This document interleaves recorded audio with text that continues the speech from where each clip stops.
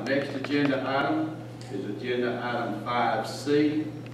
This is on board appointment for the Southern Georgia Area Agency on Aging.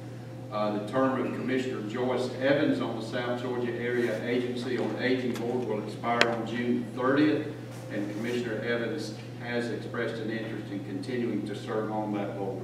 Thank you, Ms. Evans.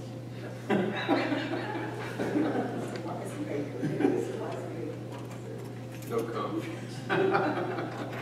Again, if there's anyone out there that you think that would need to serve on this board, please have them fill the application out and have it ready prior to tomorrow evening's meeting. But Ms. Evans, we're very, very confident that you can continue to serve and will do a great job on that board.